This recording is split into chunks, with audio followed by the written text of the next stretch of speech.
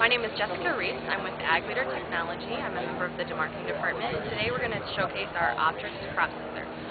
Crop sensors are used to apply variable rate nitrogen on the go. Today I want to tell you a little bit about how that works.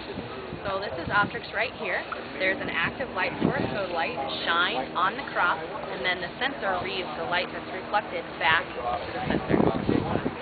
What does that mean? Sensors are with the light, measuring the light reflected, and that is an indicator of plant health. So as we're going through the field, we are determining which areas of the field have weak plants and which areas of the field have healthy plants.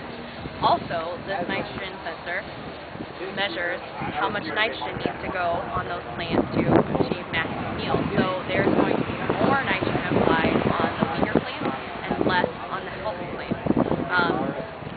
All that is done in real time as you're going through the field. So the best thing about this sensor is you are increasing your nitrogen application efficiency.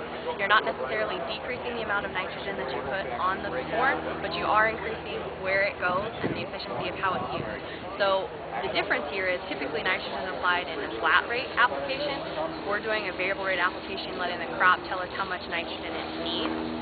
So in that case, you are leaving a lot less money on the table. In other words, that yield bump that you're going to get from the more nitrogen efficient use is going to increase your bottom line. The results we've seen in our field trials are anywhere from $10 to $20 per acre, so that's quite a good return on investment.